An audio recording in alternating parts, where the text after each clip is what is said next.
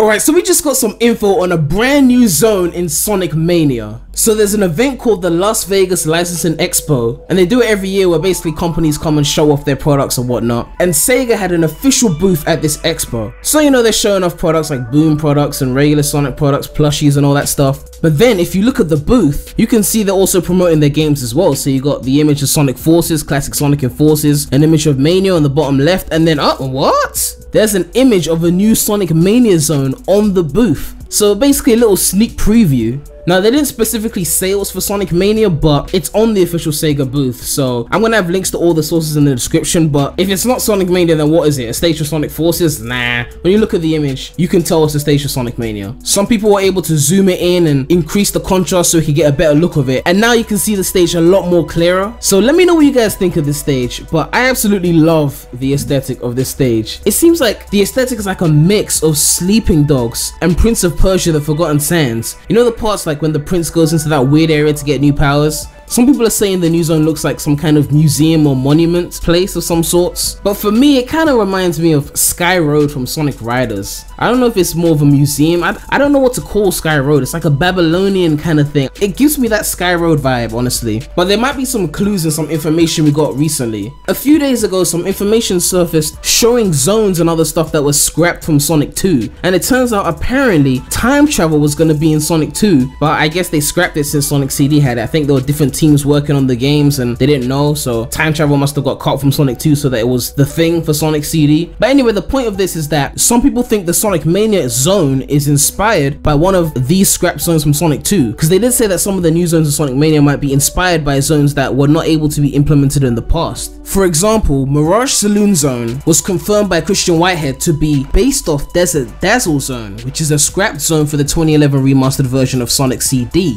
And Desert Dazzle Zone is based off a scrap zone from Sonic 2 called Dust Hill. Zoneception, am I right? Okay, no. And when you take a look at this image here, which shows the Sonic 2 zones, you can see that Hilltop is obviously still in Sonic 2, but you've got a bunch of other zones that didn't make it to the game. Some people are saying this new Mania zone is Olympus zone recreated because of the whole museum monument thing, but in my opinion, I kind of think the name Blue Lake Zone fits the aesthetic of the zone image that we saw. I don't know, something about Blue Lake and then the image that we saw, it just works. I don't know, that's just me. Either way, I'm really hyped for this zone. Like, I could imagine the music for this zone sounding something like Young Lean Kyoto, like if anyone knows that song. If you don't know the song, the instrumental for the song is the background music of this video, so it just captures the vibe of the zone in my opinion. But either way, I'm just so hyped for Sonic Mania. I just wish stuff like this was 100% of the game and not just 40%, you know? But it is what it is, man. 60% reimagined stages is what we're getting, so know that for every zone that we get that looks nice and fresh like this, we're gonna get 1.5 zones that are from Sonic 1, 2, 3 and CD, so. But let me know what you guys think. Are you hyped to see this zone? Do you like the aesthetic of the zone? But yeah, that's all I have to say right now, so